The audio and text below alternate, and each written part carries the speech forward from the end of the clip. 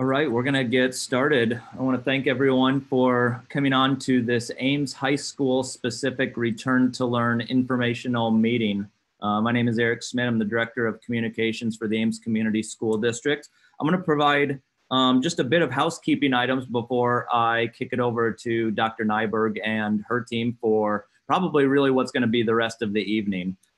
As far as tonight goes, Dr. Nyberg, she has a presentation. She did just tell me it was going to be about a half hour, so that's really good. And then at that point, we're going to have opportunities for question and answer. So we're going to be able to do that two ways. The first way is on the bottom, you can click on Q&A and ask your questions. The team at Ames High, they're going to be taking a look at these questions and they're going to be answering them throughout the night. So we might not wait until the end of the night just to be able to answer just those questions. But once we get through the meeting, or the presentation, excuse me, then we'll have an opportunity for any of our participants, which now we're up to 188, 190, I'm liking that, to be able to raise their hand. And so on the lower left-hand corner, you should be able to hit a button that says raise hand. And so when we get to that portion of the evening, you'll be able to hit that button. We'll be able to see you. We'll provide permissions to be able to ask your question directly. As you may have seen, we are, as a district, we are doing 8 of these over the next 3 days. This is our third one tonight. The first 2 went very well, and we know that there are a lot of questions that are very specific to the building that your student will be attending. And so that's what we really want to focus on for these meetings, is that. But with that said, Dr. Nyberg, I'm going to kick it over to you, and you have the floor for the rest of the evening.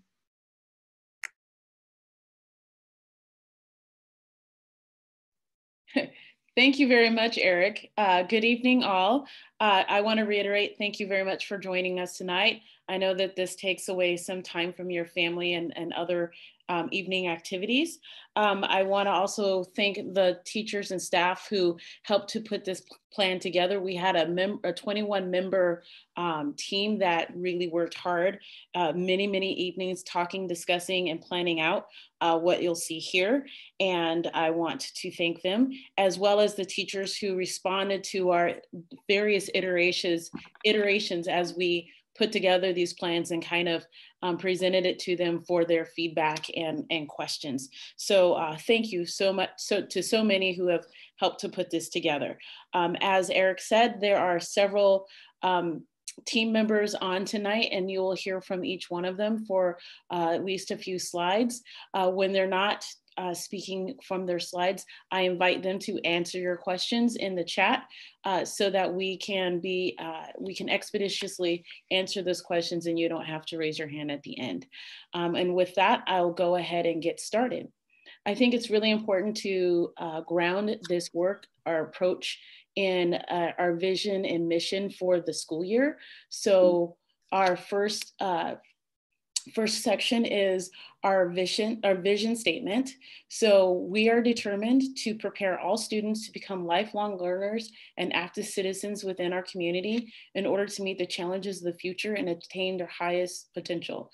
This is whether or not they are all online or in our building in a hybrid. This is what we have committed to. Our mission is, in this time of difficulty and uncertainty, it is the mission of the Ames High administrations, teachers, and staff to provide an equitable and dynamic educational experience to all students. You'll see as we go along in our presentation how dynamic that can be and what various ways we will provide education to our students this year. And specifically, based on our vision and our mission, we are committed to building relationships to remove barriers and provide supports, recognizing the role of flexibility during these complex times, maintaining a growth mindset, understanding that each student has a potential for growth and they bring with them assets, using the essential standards, whether they are online, all online or hybrid. We will utilize these standards to plan for our instruction and provide students with timely feedback and engage them, as well as use data to provide intervention supports that are differentiated to each student's needs, and communicate effectively to support our students, parents, and other stakeholders.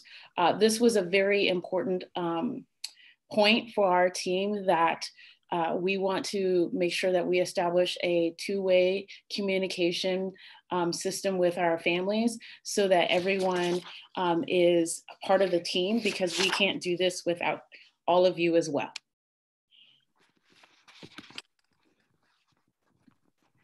So this is where I am going to take over. My name is Nicole Patton, and I am the AP here at Ames High School.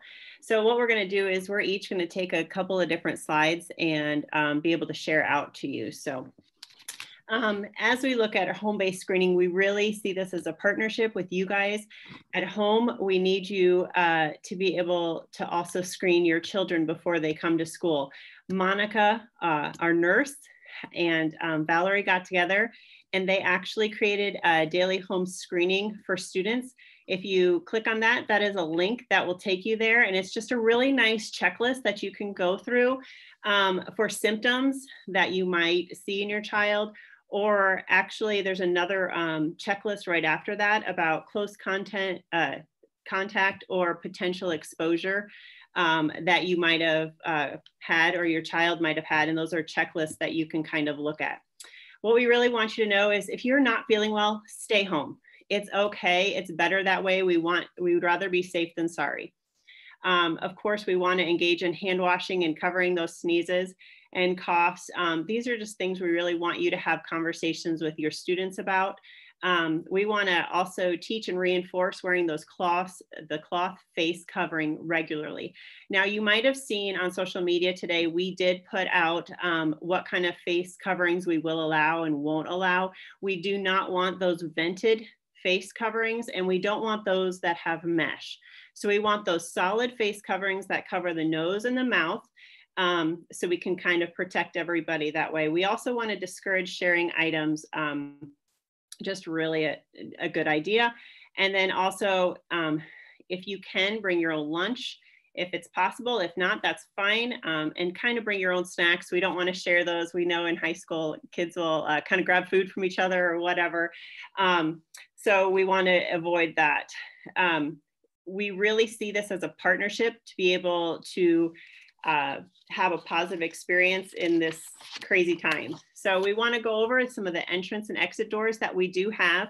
Our entry points are going to be our north bus door. So that's the one closest to the front of the school.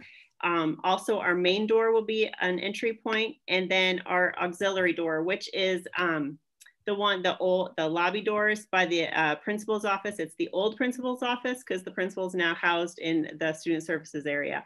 And then also the activities door will be the entryway. Our exit points will be that north science hallway door. So that's the north door that is closer to the back of the school on that north side. And then also that auxiliary office will also be an exit door. And then the pooled breezeway. And that's just to really help the flow. So there's less contact. So we're not going really close to each other as we enter or exit. And the reason why we can have that auxiliary one is there's a lot of different doors there so we can go through them. To go on, our building traffic patterns. So what we did is we are actually going to have one-way hallways and one-way stairwells. I think I've gotten, like, when we were doing this, we were doing like 10 to 11,000 steps a day going through the building to make sure that this was easy. But we are going to give the students 6-minute passing now. We are giving a longer passing period because we understand that they're going to need that because of the one-way hallways. Hallways are marked with a one-way sticker, and then we call it a spirit arrow. And then also stairwells are marked which way is up and which way is down. So the kids really need to watch the floors. It's it reminds me of going to Hy-Vee in Walmart right now, actually. So we will also use stanchions in our large areas. We do not want those kids congregating. We know the areas they like to congregate, and we are going to use them to kind of funnel in, just like you would be going to a ride on an amusement park at Adventureland or Disney World. They are going to keep walking, and we are, as a staff, going to encourage them to keep walking. We will be walking the halls and just monitoring them to make sure that they are moving from class to class. we understand that they're excited to see each other. We're excited for them to come back too, but we really need to stress not stopping, talking, and having conversations in between those periods, and using those 6 minutes to really get to where we need to go. And then we also go on to meal service and seating. What we've done now is we actually have plexiglass between our lunchroom tables. In our lunchroom, there will be 2 students per table. And because the table is shorter than the allowed distance, we are putting plexiglass there. Students will actually have that same seat each day. So what we're gonna do, we know choice is a really big thing for high school students. So we're gonna kind of let them sit where they want to that first day. And then that is gonna be exactly where they're gonna stay for the rest of the year. And we're gonna be also purchasing some additional tables and chairs because we're not sure we have enough of that. And then there will be 3 lunches and 3 different locations. The locations will be the lunchroom, the library, and then the courtyard outside.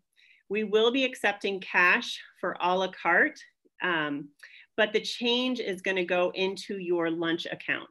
So we are allowing that cash for that a la carte, but like I said, that the change is gonna be going back into your account. Our breakfast is gonna be grab and go with a la carte choices.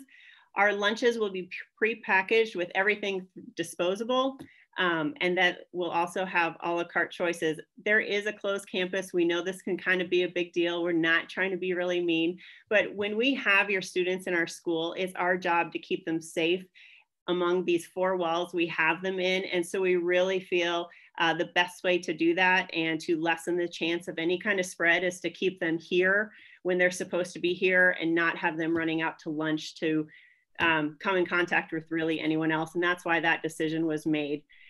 We need to make sure they either have a stylus or a pen to be able to punch in their menu number. And then also students will have to remain masked not while they're eating, but until they start eating. And then also they need to stay seated until the bell rings. So I am going to pass it over to Jeff now. Mute. Hi, everybody. I'm Jeff Anderson, the other associate principal at Ames High School, and I appreciate your time tonight as well very much. Just to kind of go back a little bit on the lunch, we wanted to kind of give you an idea when we're talking about our hybrid, the 2 different hybrids things. So we're looking at the number of students in the building for the phased-in hybrid. This is kind of what we're looking at right now. Based upon having about 350 students that have requested the virtual campus at this time. We're anticipating about 275 students a day. That would put us at about anywhere from 5 to 10 students in a class. And then for the lunches that Nicole just talked about, that would be about 92 students in each one of those 3 different lunch shifts. So when we switch to the 50% hybrid, obviously that would pretty much double. Where we'd have the kids coming in twice a week versus once. And with 550 students, that would give us about 10 to 18 students in the class. And we would have about 184 students in each one of those lunch shifts. So in the classrooms, we just talked about the numbers, but in the classroom configurations, we're looking for spaces to try to keep kids socially distanced at 6 feet apart. We're going to have seats in the same direction. It's kind of back to the rows thing again, which isn't always probably the best configuration for learning, but it is the best for maintaining social distancing.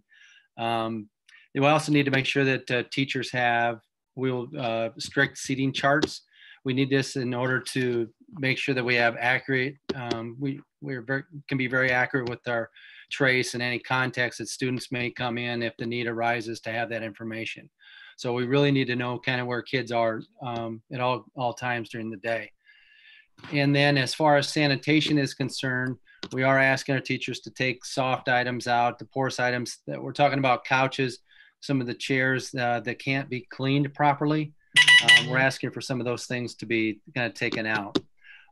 We're also we'll make sure we want you to know that each teacher is going to have a supply of paper towels and sanitation spray bottles that we'll be wiping down desks after each class when the students are using them. Classes are going to have, each one of our classes are going to have sanitizer bottles. We're going to get touchless ones. We hope to have them before school started, but they are on back order. So we'll be able to get those in as the school year goes, but we will have sanitizer bottles in each one of our classrooms. And then teachers are going to remind students to wash and sanitize their hands after when they enter the classes. They'll continually remind them of that. Face coverings. This is, we've spent a lot of time talking about this as well as a district, really. And the district's going to have a face covering for each one of, provided for each one of our students. If, and I'm going to say when, students forget, they're going to have we will have a disposable covering for them. Students are going to be asked to have their face coverings on from the time they come to school to the time they leave, except obviously when they're eating. And we've been asked a little bit about face shields, and we're still maintaining that we need to have a mask because obviously the CDC is recommending this, and that we still need to have the mask even if there is a face shield in place. So the other question that we're getting a lot is, okay, what are you going to do when kids are refusing to wear their masks? We're gonna work with all of our kids just like we always do. We're going to work with them. We're going to try to make sure we understand the issues for why they're not wanting to wear the masks. But the obvious thing, the bottom line for this thing, folks, is that if we're going to be successful in preventing transmission of this virus in schools, we need to be wearing masks. It's just the bottom line. And we're sure that our Ames High students are going to come through in flying colors on that. This page is going over some process and procedures. Another thing that we really wanted to go through is, okay, we notice students or faculty for that matter, but in this case for students that are maybe showing some signs of that COVID could be a suspected illness. We do have signs throughout the building right now, putting some of these illness things in play, in play, and letting students know what to watch for. But if we do, the procedures that we're going to do, if a student is showing that symptoms of COVID virus, the student can let their teachers know, and they'll be written a pass. And that pass will have an S on it, and that's for suspect, obviously. We have designated a separate area for an isolation treatment room in our nurse's office. So students, if we're showing signs of possible COVID infection, they will be isolated. Any other issues where students need to come to the nurse's office, they will go in through a separate door.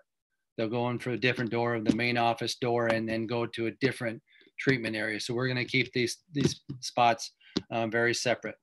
And then if a student needs to be picked up due to the suspected COVID illness, we'll have a number to call. It's listed right there. And then the student will be escorted out to the car so that you don't have to come in, and we try to isolate everything as possible as we can. And from there, our nurse will work with the parents on next steps of what needs to happen after that. Good evening. I'm Ben Matthews. I'm one of the alternative teachers and credit recovery teacher at Ames High School. And I'm going to talk about kind of our bell schedule for both the phase-in approach as well as the 50%. And so as you can see through the presentation, for the phased-in approach, where we're going to have 25% of our students in the building, we're going to run an 8-period day. So it's important that we are able to see our students, since they're only going to be in the building, well, 1 day a week. And so we want to run the 8-period day. Of course, that would be, we're going to see the students on Monday, and then we won't see them again until the next Monday. And so with that, as I think Nicole said, we are going to have 3 lunches. And so as you can see there, the lunch periods will be between 5th and 6th period, depending upon whichever group they are labeled in. And of course, our school days from 7:50 to 2:30. So can I get the next slide? Thank you. Once we are past the 4 weeks, the plan is to move into the 50% model, where kids will be blended. If they were on the Monday, Tuesday route or cohort, they'll be blended into the Monday, Tuesday days. And we're moving into a block period where we will meet for 4 periods on either Monday, Tuesday, or then we'll meet Thursday, Friday for the second half of the week. Again, we'll still have the 3 lunch periods, but we have interventions built into every day. So between first and second period will be our plus period on Monday, Tuesday, Thursday, Friday. And then also, if you note here, we do have our B lunch would actually split that 3rd block, just kind of a little note there. Whereas the A lunch and the C lunch would fall outside of the class period. Okay. And then Wednesday would be a different schedule because Wednesday, the intent would be we would still have an 8-period day. And it is more of kind of our intervention day, with the intent of it's kind of that catch-up day. Everyone's in the building. Everyone can see all their teachers. And it's just designed as that intervention day because it's kind of that offset day. It's kind of that, I think we were calling it kind of the pivot day. Because, 1 week we have the A group on Wednesday. The next week we have the B group on Wednesday. So we felt that was kind of a better way to use our time at the high school, was to use Wednesday as kind of our intervention day. So thank you.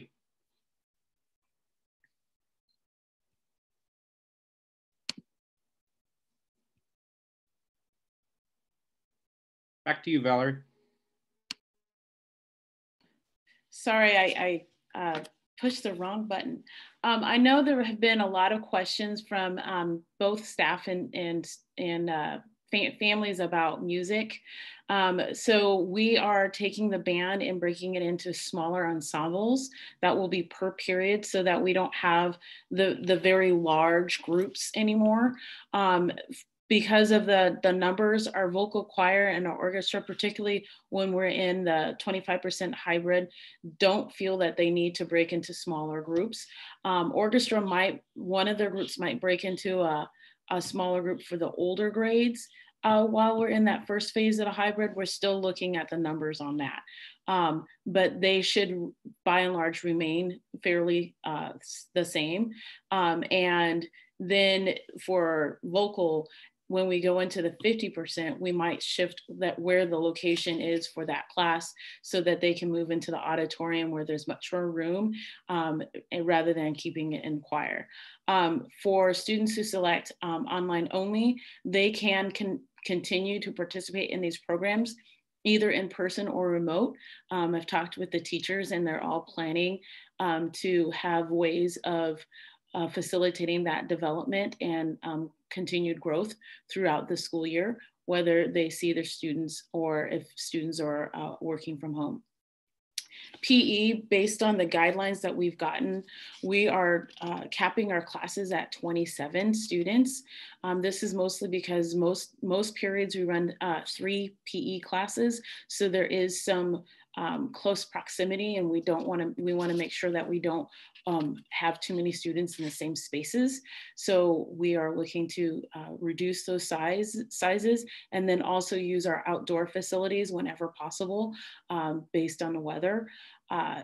In the past, it's my understanding that in the past, Ames High has moved away from having assigned study halls. This year for contact tracing, we're not going to use a flex period. Instead, students who have open periods will be assigned a study hall and will be expected to attend their study hall like other classes.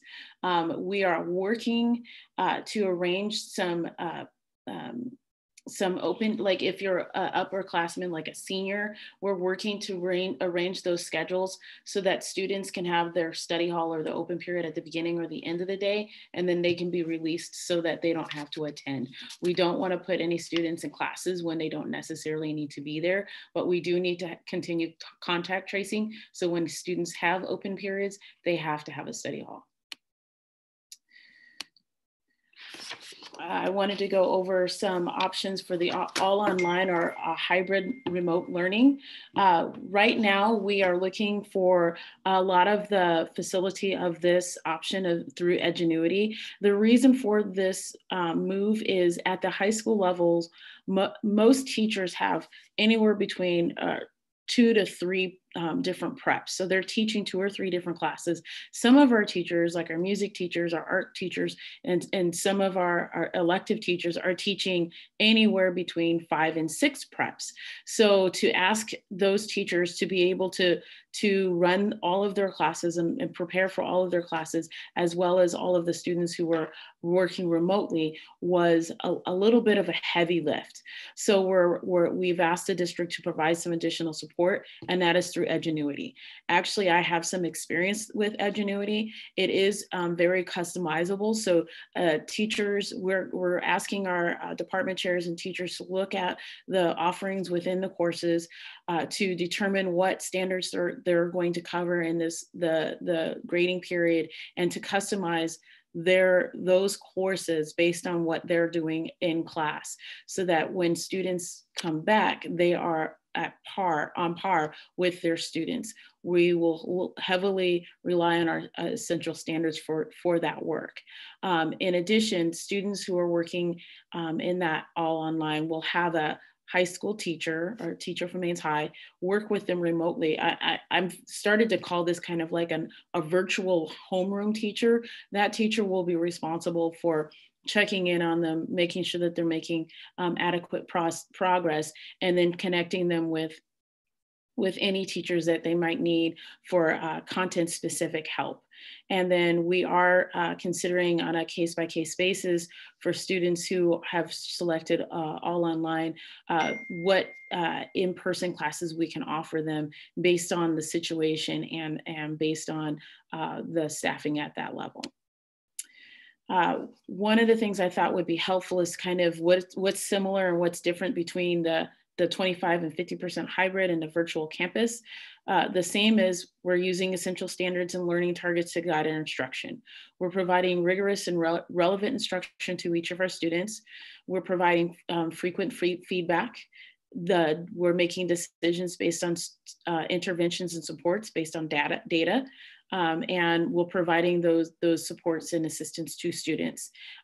No student will be penalized, whether they are in the 25, 50% hybrid or virtual, for their graduation progression. So I want to make that clear. We will work really feverishly to make sure that no student is negatively impacted by going to all online. And students who have selected all online can participate in both hybrid and online, can participate in sports and extracurriculars. So what's different is the hybrid will have some in-class or synchronous face-to-face learning, as well as some asynchronous learning. The campus is largely asynchronous, but can have some synchronous components to it.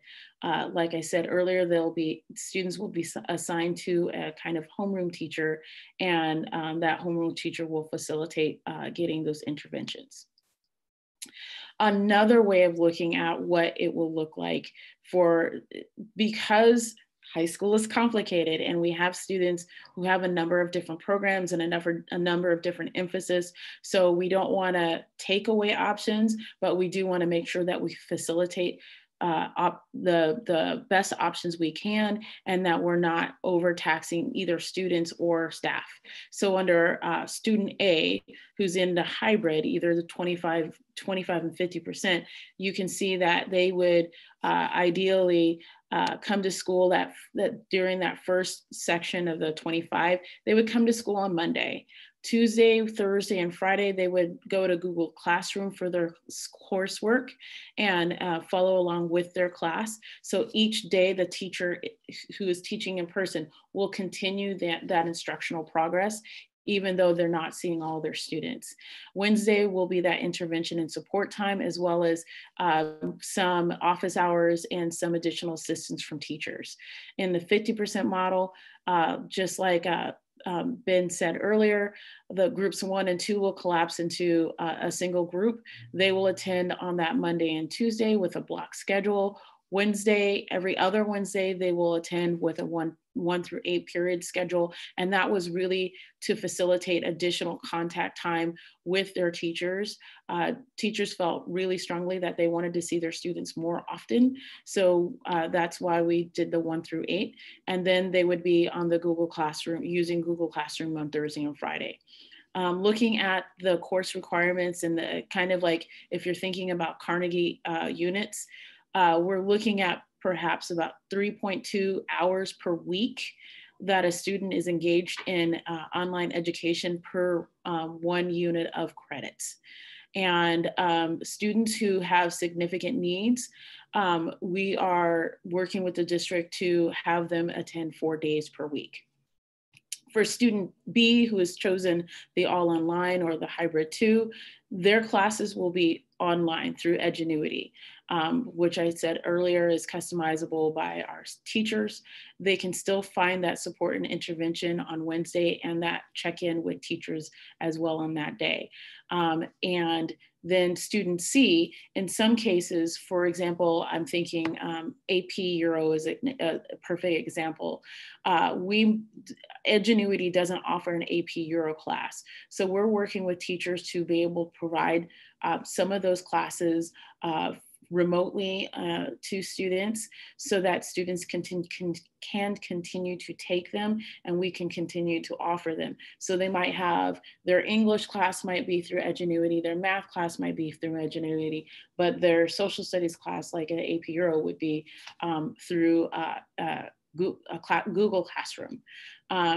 In that case, the teacher would reach out to them and slate them in one of those 1 through 4 blocks so that students can attend virtually and work with them individually to work out those norms and those expectations.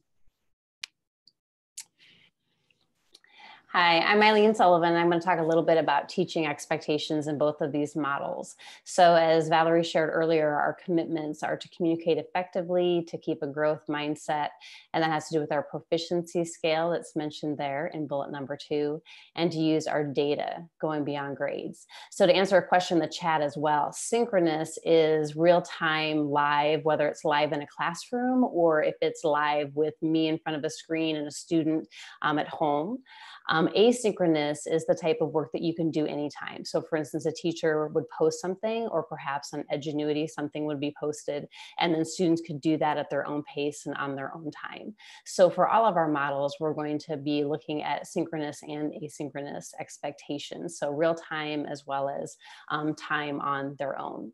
So in these expectations, then we're looking at communication with checking with students and communicating with students and families.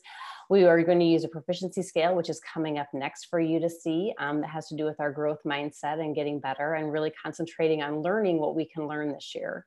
And then some small group interactions based on data. So things that we collect, we can find out what students know and what they need to know and where they need to move.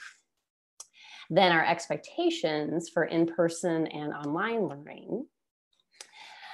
We have another continuation of the commitments to our students. So you'll notice in these bullets that building relationships are important.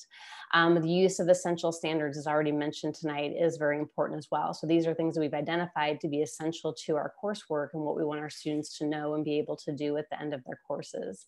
And then using data. And data is not just a grade or a score on an assignment, but how students are doing in class, what things they're telling us, formative types of assessments, or just things that we notice. Some commitments we've made for our in-person and online learning to make sure that we're all keeping up with things is that learning standards, or pardon me, learning targets and essential standards will be posted for classes by Sunday evening for that hybrid model. So students by Sunday evening, they can take a look and see, what am I going to be doing this week? Because we know we're not going to be seeing all of our students every day. Then the other timeline that we have in place is by 4 p.m. on Friday of each week, anything that's been graded for points, any assignments will be updated and posted to Infinite Campus so that students and parents can keep track of what's going on.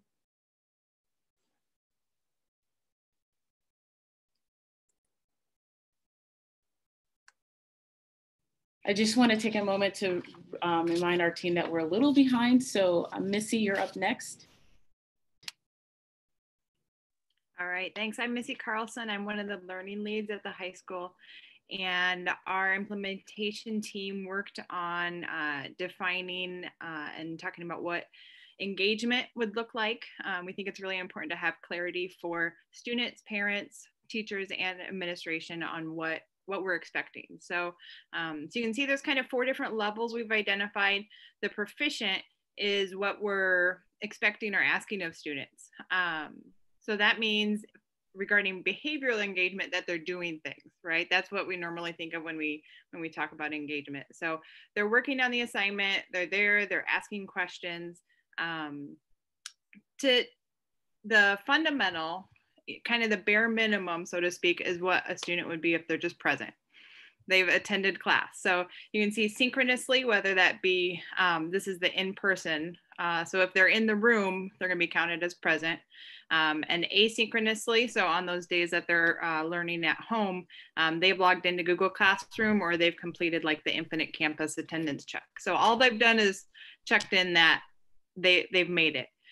Developing is they're working, but maybe not really fast, right? Like they're kind of dragging their feet a little bit, and then you can see the exceeding is going above and beyond. In addition to behavioral engagement, we've talked about cognitive engagement. So behavioral is looking at what we see students doing. The cognitive engagement is the quality of that engagement. So, so how much are they kind of actively got their brain working? So, so the proficient level is they're making connections, they're working with partners, they're putting their own thoughts and ideas into things. Again, that bare minimum is what we sometimes see students like, they're just getting the job done, right? Like they're checking the box that they did the assignment. So what we're really asking for students for proficiency is that they're cognitively engaged, they're working their brain.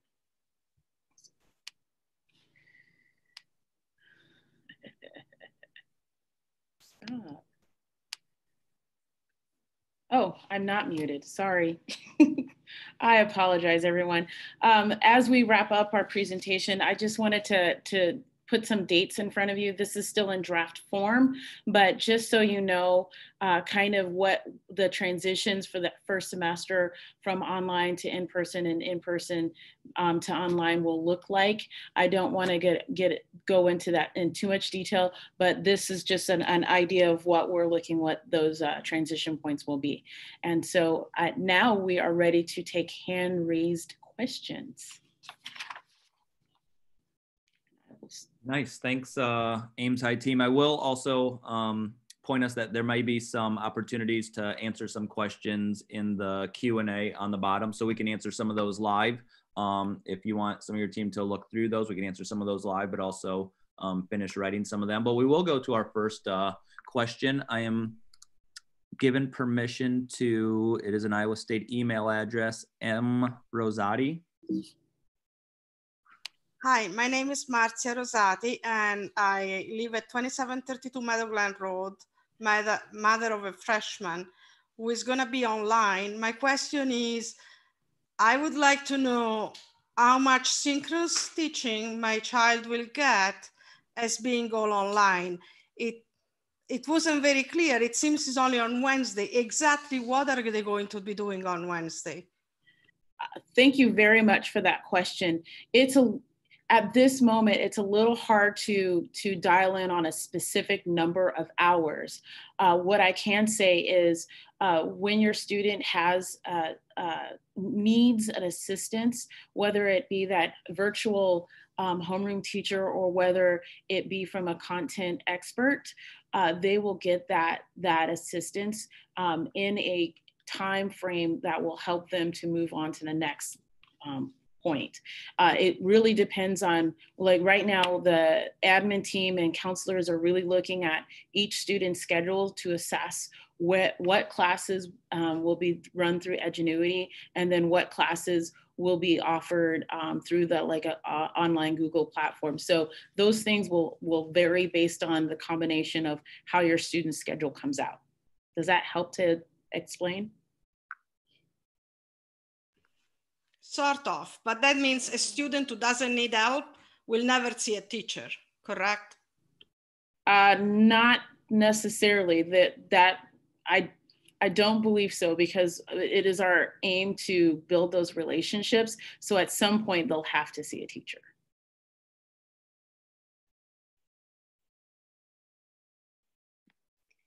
Valerie, I might add to that, where we will have Ames teachers facilitating students. So students will be rostered to an Ames teacher, and there will be some components often throughout the week of daily or of check-ins and some community building, making sure that if students have questions, we're available to answer those, as well as the academic support by various staff.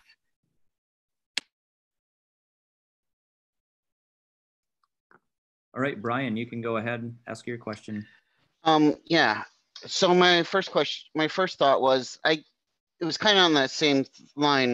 Listening to the school board meeting yesterday, I got a much more of a feeling that there was going to be more synchronous communication with our students if we chose 100% online than what I'm hearing today, which is a little more concerning, and I may have to rethink my thoughts on that. But that aside, one question I had was, based on the school board yesterday, they came out with some metrics that were to determine when the school might switch between the different models, from fully on campus to the hybrid to 100% online for everybody. Is there any communication or any thoughts on how that is going to work? Is that an automatic thing? Is that something that has to go through the school board? When do those metrics get looked at? So is there any clarification that you guys can give us on how that process might proceed as things change within our community?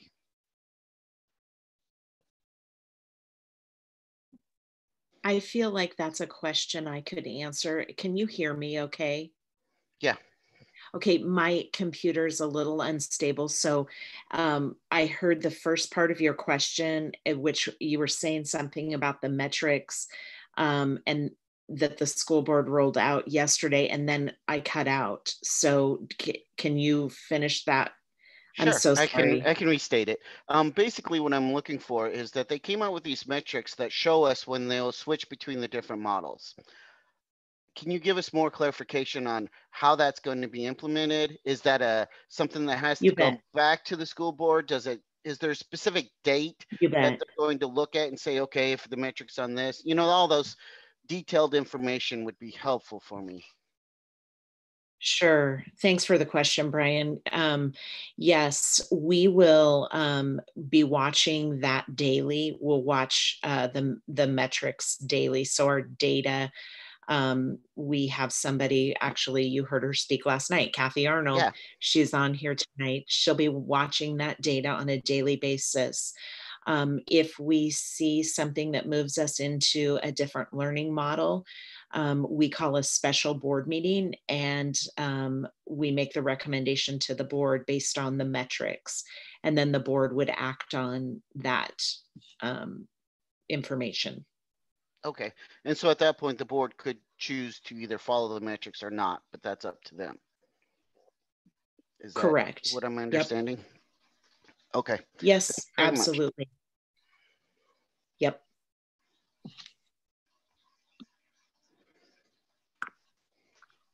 John, you can go ahead. Yeah, and I'm sorry if I missed this at the very beginning. We're leaning very strongly towards our daughter being 100% virtual, but she is or was signed up for weights class, and I'm wondering how that works. We're still working on those finer details. As you can imagine, there isn't an online component for that. So we're still in the process of working out particular PE and what that will look like for students. Thank you.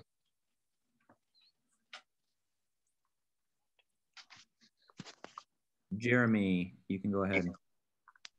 Yeah, can you tell me how the students will be divided into the 4 separate groups for the 25% sections for the in-person learning? Sure. So once we have a solid group of students who have selected online, all online, we will take the remaining students and utilize Infinite Campus to balance them out and to assign them to the various groups. So we're looking to have our schedule finalized in the next week or so to facilitate that process. Okay, great. Thank you.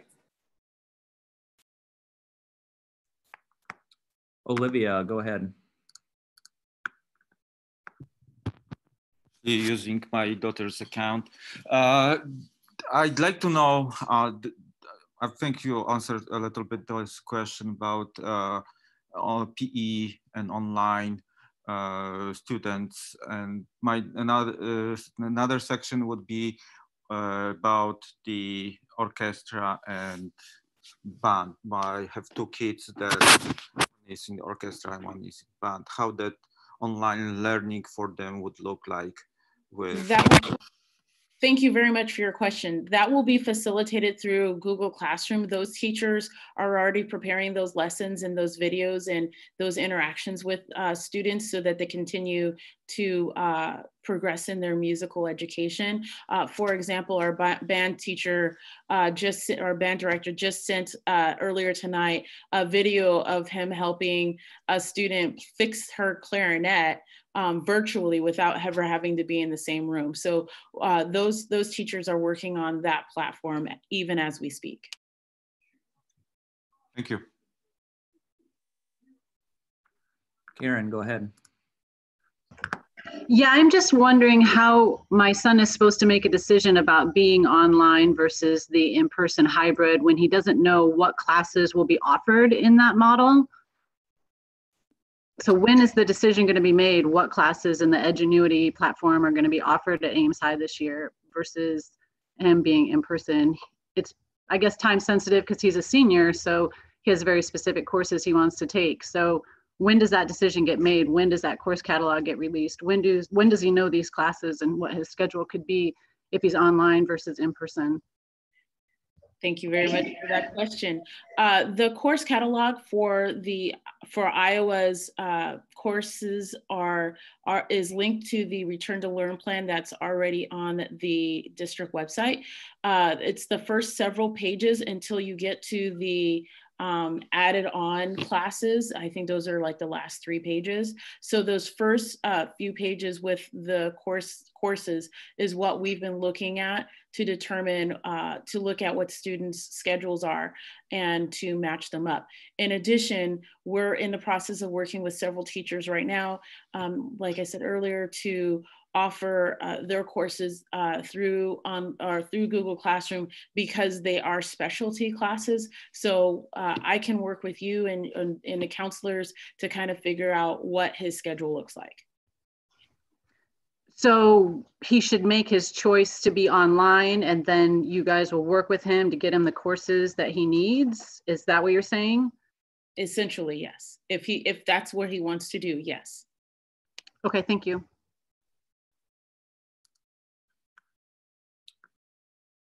Laura, you can go ahead. So to make sure I understand the online option, it sounds as if it's similar to signing up for a digital high school somewhere else, with the idea that the student would potentially be able to come back into the Ames High class. But as far as being taught by Ames High teachers, that doesn't sound like that really is a major component of the online education. Yes and no. It depends on the course.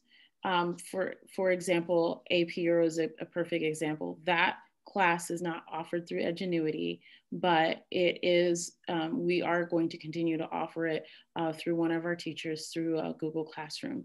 So your initial description is fairly correct, but we plan to have a lot of hands on deck, if you will, to facilitate the teaching and learning for students, because we don't want to lose that rigor, that relevance, and we want to maintain those strong relationships with our students.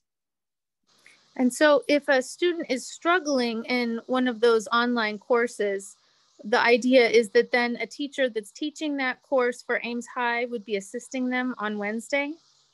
The idea is that the virtual homeroom teacher would connect that teacher with that content expert, and they can work on Wednesday for that reteaching or that specific assistance he's needing. Yes. Thank you.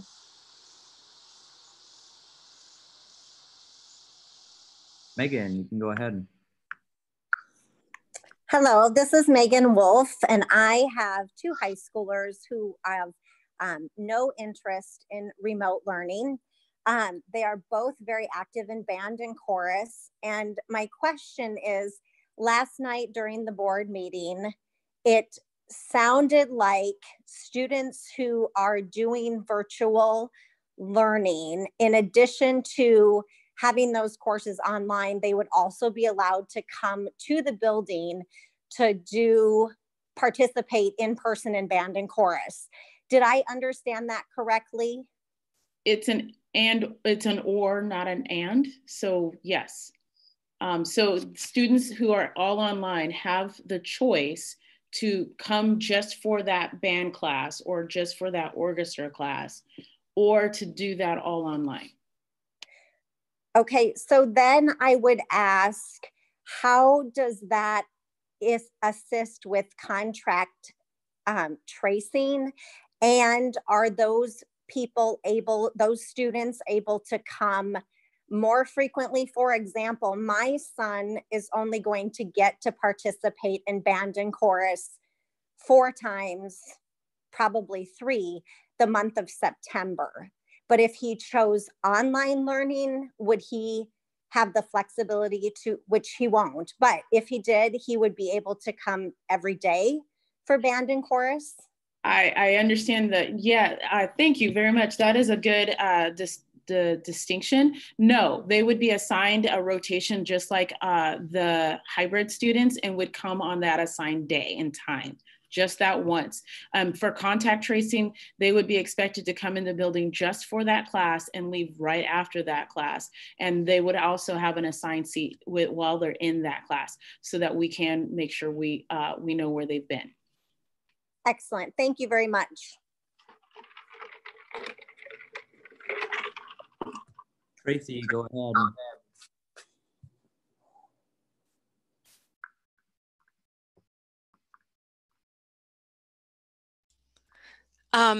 I have a question regarding exams and assessments. Could you please explain for online, in-person student learning, how will exams and assessments be conducted? For example, the final exam, will it be the same exam given to students, whether they are learning through Edgenuity or in the in-person model?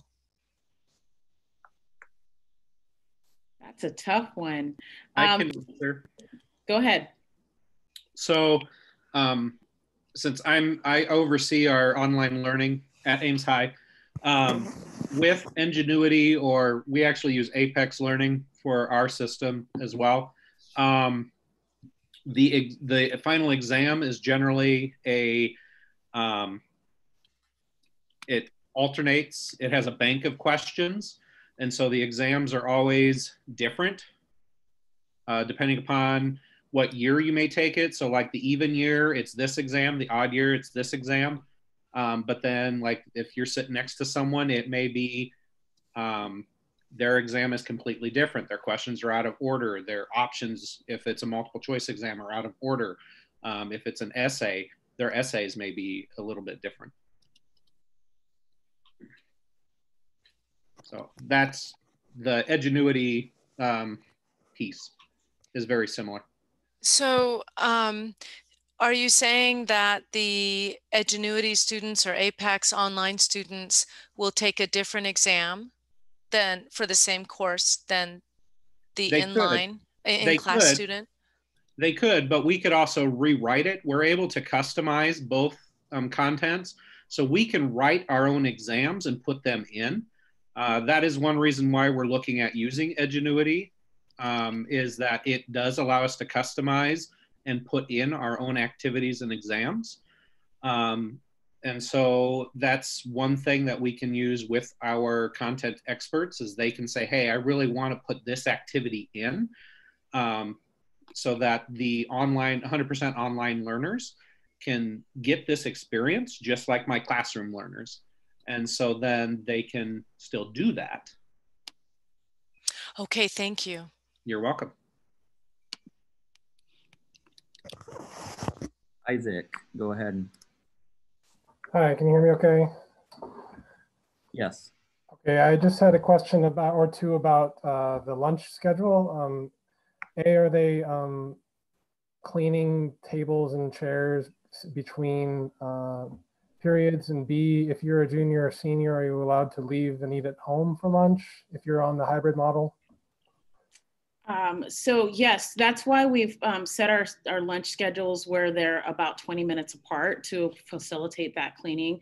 The Cartwell cafeteria folks will clean the cafeteria, and the building custodians will clean the library, and the folks who are supervising the courtyard will clean the courtyard. So there is that time built into the schedule to facilitate that.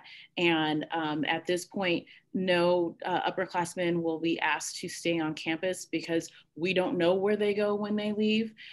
In addition to that, with our parking situation, it's gonna take a lot longer to get back and forth from the building to parking. And so that really cuts down on their time. And I don't want anyone to get in an accident while they're trying to rush from one place to another. Okay, thank you. Kent, go ahead. Hey, just a quick question. Is Superintendent Reisner still on here? I am. So I guess my question just, it kind of involves the cohort and you know, so is the plan when we do the phased in 25%, you know, at the elementary level, is it, you know, one section of first, second, third, fourth, fifth, and same with middle school and high school? Do you have like a freshman cohort, sophomore, junior, senior? I just haven't read anything like that. I apologize if I missed it. Is your question, so let me make sure I want to answer this correctly. So for example, we would have a cohort, we would have a, if we're doing the phased in model, we have a group that's group 1, group 2, group 3, group 4, 25% of, so it would be 25% of first graders in group 1, group 2. Is that kind of what you're asking? Absolutely. Yeah, just curious on the division. Okay. So good. I'm glad I'm on the right track. Okay, so yes. So it would be across the district, it would be 25% of each grade level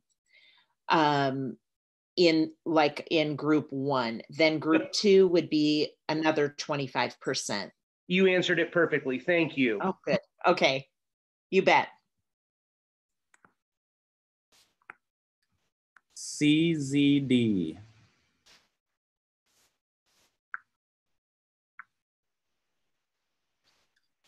Okay, this is Sinyan Durban, and I have a few questions. My son is in senior year, and the study list was submitted last year. And when will we know if all the courses he selected would be offered? So we are looking at courses now. As you can imagine, with going to hybrid and trying to change things, our master schedule is still in flux. So what we're doing is looking at reforming our master schedule. There is a link on our Return to Learn plan to the courses offered through Edgenuity. So if I'm sorry, I'm gonna go back and ask you, are you asking is when are his in-person classes going to be decided, or when are his online classes going to be decided? He's completed online right now. Okay. So, and he has certain requirements to fulfill for graduation. So my concern is that if there are any classes that won't be offered in either form. We will find a way to get him through his graduation and make sure that he graduates on time. So whether it's Edgenuity, Apex, Google Classroom, we will find a way to ensure that as he stays online, that he has access to the courses he needs to in order to graduate on time with his peers at the end of this year. Okay, thank you. And my next question is for the Edgenuity program, would there be a teacher for each course? As when the student have certain questions, like under normal circumstances, they can go to their office to talk to them. So for each course, would there be a teacher behind it for the student to consult and when they need to? Or earlier, we heard about this virtual homeroom teacher, or everything has to be directed to the homeroom teacher. So yes, you are absolutely right. Everything has to be, the point of contact for your online student is that virtual homeroom teacher. At that point, that teacher will connect with the content expert and connect and get the assistance or the clarification to your student. Right. And regarding PE classes, now how do online students fulfill the PE requirement? That is a very good question. We are still working on that. I think we're meeting with the PE department fairly soon to kind of iron out those finer details. All right. Okay, that's all the questions I have. Thank you. Thank you. Kimberly, go ahead. Hi, thank you very much for having this session tonight. I appreciate it. It's been very formative. My question is, I have 3 different students in 3 different schools. Will there be some kind of harmonious flow so that they're all on the same schedule on going back to school in that 25% hybrid model?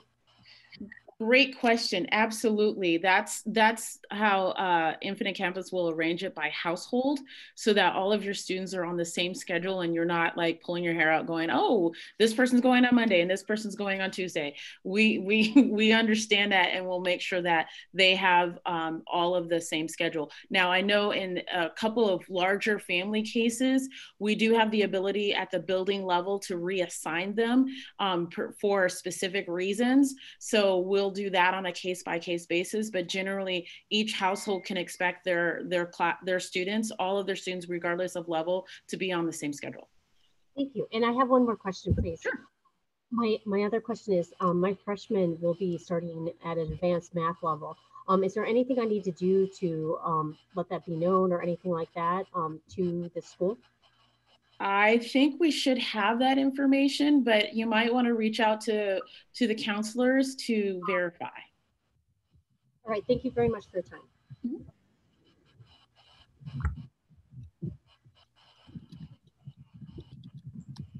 Lisa, you can go ahead.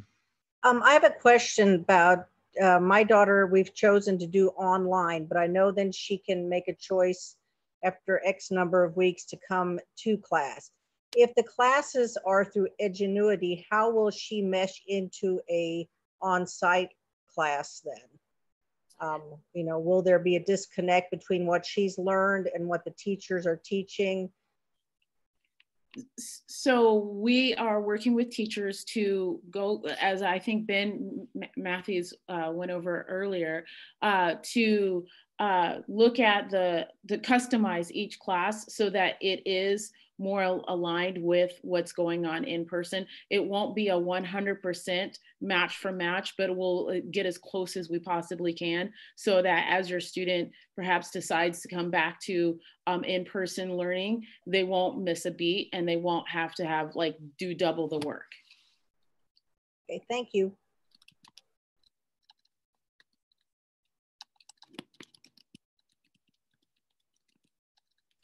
Paula, go ahead.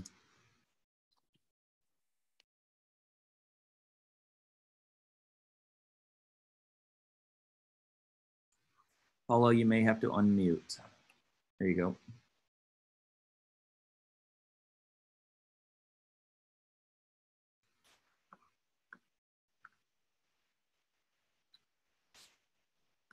We will try Krista. So I actually have two questions. One for new students that are transferring in this year of any grade, will they have an opportunity to get acclimated with the building, just find their way around?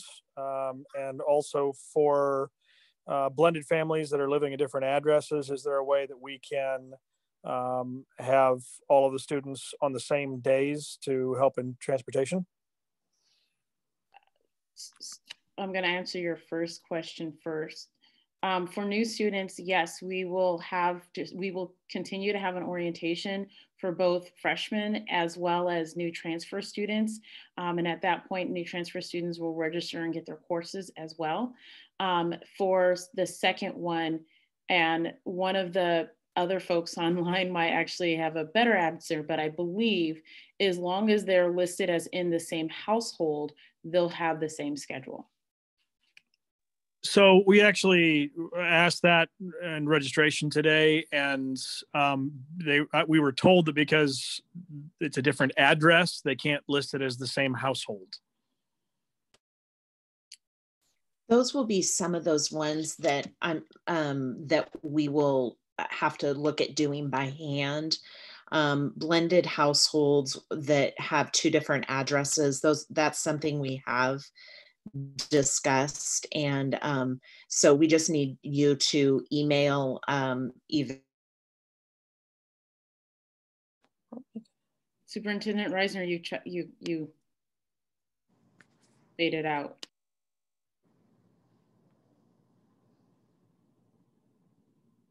That answers the question. I appreciate it. Just for a point of contact for you, sir, my name is Jeff Hawkins. I'm the executive director. If you want to email me, I'll make sure it gets to the right people so that we can, yeah, and Superintendent Reisner is exactly correct, right? We are going to need to solve a few of these household problems by hand. Just so you have a point of contact, feel free to email me and I'll make sure that the people who are going to solve that get that information. Again, Jeff Hawkins. Yep, I appreciate it, Jeff. Thanks. Yep.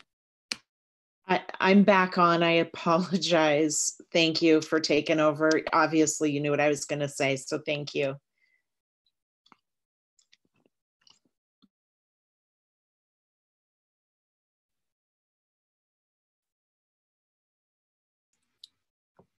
Let's try Paula. Hi, can you hear me now? Yes. Yes, sorry about that. I had two mutes, one on top of the other. So I'm still trying to understand how Wednesdays are going to work for the students that are completely online. I understand that they have to initially go through their homeroom instructor, and then if the part I don't understand is, do they actually get to talk and interact with the specialized teacher, or is the homeroom teacher going to be sort of the intermediate messenger between the student and the specialized teacher? At this moment, that's one of those finer details. Thank you for your question. That's one of those finer details that we're still working on. I feel like I can say with a little bit of certainty, but hesitation, that your student will have access to teachers, whether it's office hours or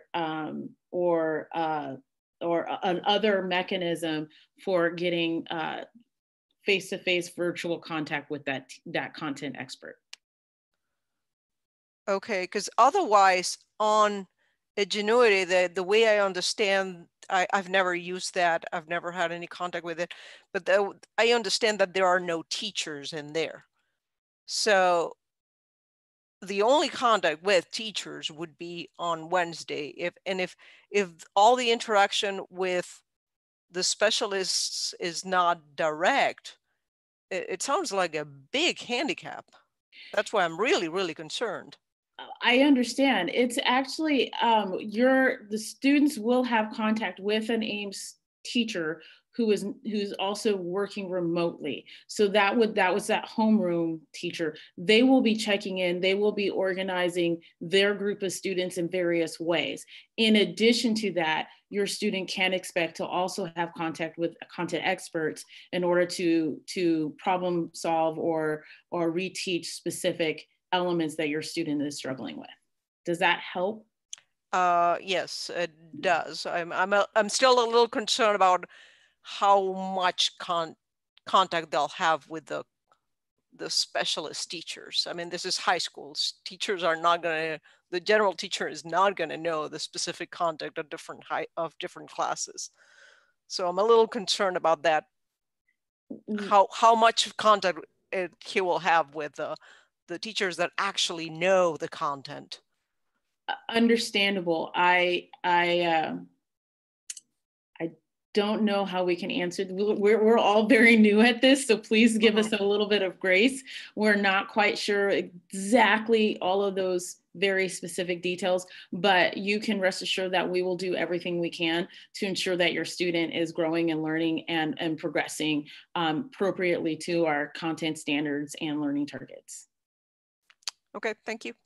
I guess one thing I could add is in the Edgenuity system, all of the activities, videos, and such are provided by licensed certified teachers.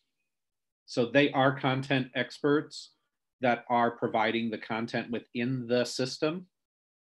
It's just the student would not be able to interact with that person, but they're at least receiving the information from a content expert. And then, of course, they'd be able to contact their contact teacher at the high school, and then they can get them in contact with the expert to get additional support.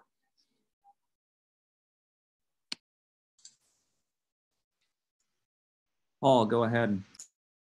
Yeah, I had a couple of questions. Is there a way for parents to test drive the Edgenuity platform prior to making a decision about going the all online route?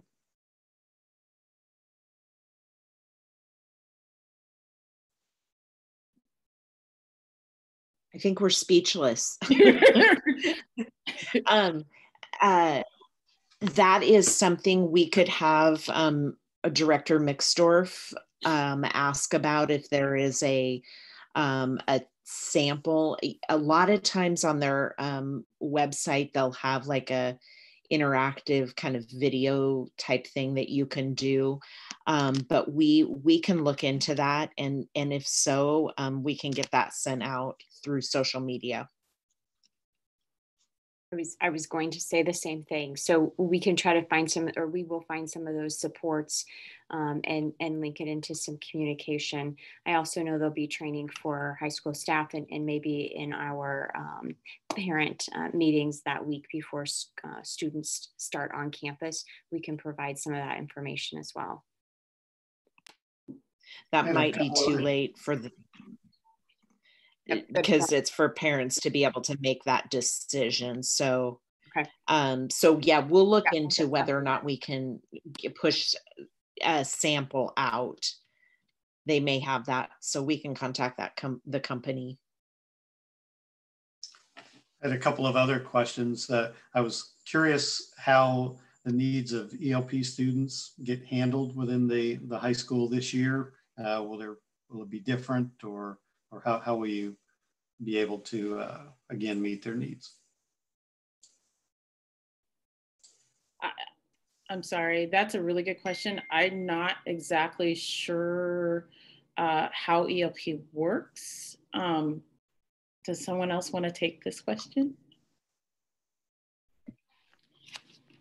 more than happy to hop in. I don't know, Dr. Nyberg, that I would have a more specific answer other than continue to work through, as you've heard, maybe Sir and other answers, that we really do, we're working from broad structures to how that applies to individuals. And we do need to, and we are working towards answers on what does this mean for EL, ELP, success, other specific areas of support.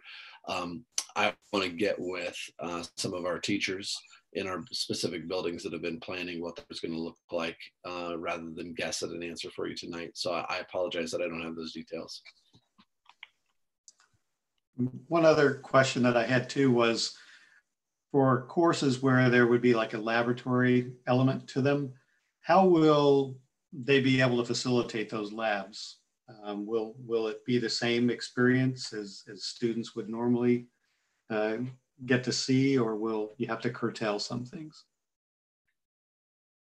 We've been talking about that. I would say it won't, I don't think in any lab right now it will be the same as it has been in the past, because of the social distancing required. We are looking at simulations and other ways to facilitate the same kind of learning and practice, but we are we're still working out those details. I think it will depend on the specific class. Like, I can imagine biology is going to be very, very different from physics. So yeah, I'm sorry, does that answer a little bit? Well, not really, but I appreciate you all, just taking the questions down and then working toward answers, they're more developed. Paul, are you referring to the virtual classes? Well, I'm weighing both the virtual and the hybrid models, and I just wanted to understand how to differentiate. The virtual classes are all, they're basically all simulations. They do have some like activities where the kids would like, okay, draw a line here to cut open the frog. And like, okay, now pick up the magnifying glass to look at this. And I mean, there's like virtual simulations that they do with like Edgenuity, Apex, Odyssey, whatever, just the different variety of online learning platforms. I mean, the gold standard, oftentimes is being able to do something, in a tactile way. And that's where I was just trying to understand if for those students that are going to be on campus, will you still be able to preserve that? As best as we can. Yeah, I was going to hop in and just say, I'm sure that labs will need to occur, but there doesn't seem to be much of anything that, at least I find myself after 20 years in education, finding that next year will be exactly the same. But I'm sure that those science teachers and PLCs will be working through how to teach to those standards and do those labs with as much fidelity as possible. But I do believe it would be reasonable to expect that things just like lunch, just like entering the building, just like most lessons, things will probably look a little bit different. I've taken up enough of your time. Thanks for answering my questions. We are hitting that part of the night where actually a little bit longer than what we anticipated. We do have one other question. Amy, you did have your hand raised, so we will get to Amy. And then Dr. Nyberg, I will give you an opportunity to wrap up this evening. Go ahead, Amy. Thank you.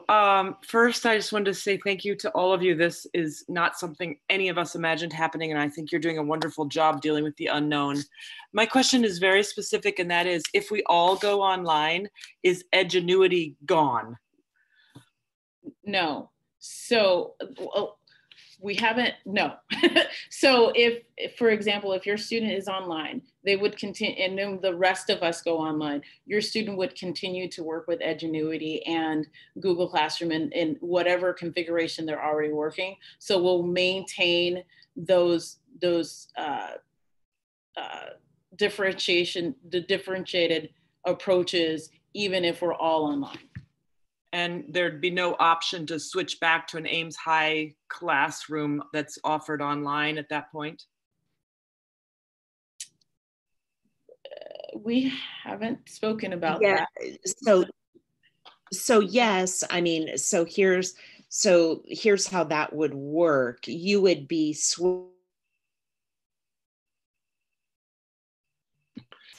I lost her. I'm going to try again. Clearly, Superintendent Reisner is having some difficulty with her internet connection tonight, which I think we can all understand. Events. So yes, we've maintained. I'm so sorry. Nope, go. That's go perfect. ahead, Jeff. Okay, great.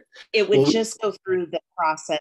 Yeah. That's just, yeah, we're on the same page, Superintendent Reisner. That's what I was going to do. So Amy, yes, we maintain a process and where students who are maybe beginning the year or currently online, if they want to request to move to that hybrid option, they can. I think in my mind, a key to your question is and again, there's just so many variables here.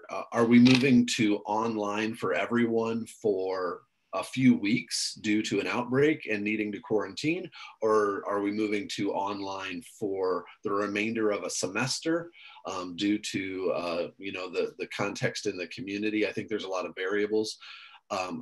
As you can tell from our answers, we haven't spoken specifically about what this happens, other than I agree with Dr. Nyberg's answer. We would not get rid of that Edgenuity option for those people who wanted to switch to more of that hybrid option that was run through Google Classroom more than Edgenuity. That option would remain.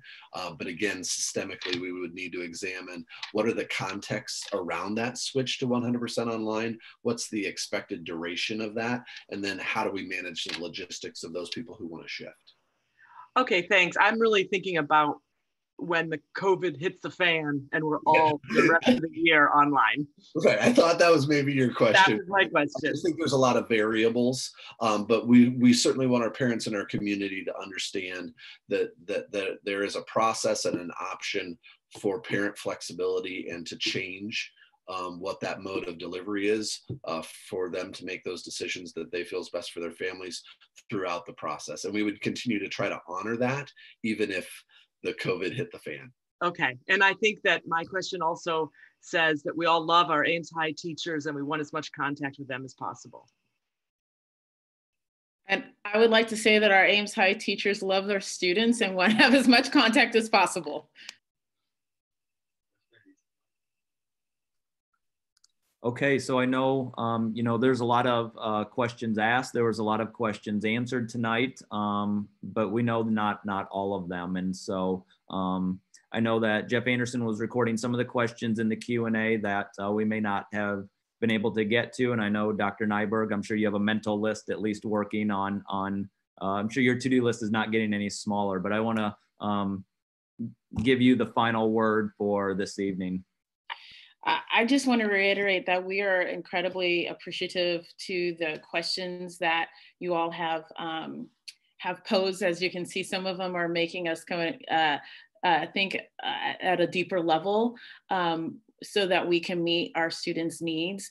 We are here to support each and every student and to provide the great Ames High traditional education as best as we can, given this health crisis and what we are currently experiencing. So we are willing to work with you, and I'm excited that you're willing to work with us. So thank you very much. And I also want to put a shout out to my team, because many nights we worked to kind of iron out these details and provide this guidance for our teachers as well as our families. So I would be remiss if I didn't say a hearty thank you very much. All right, great. Thank you, everyone, and good night.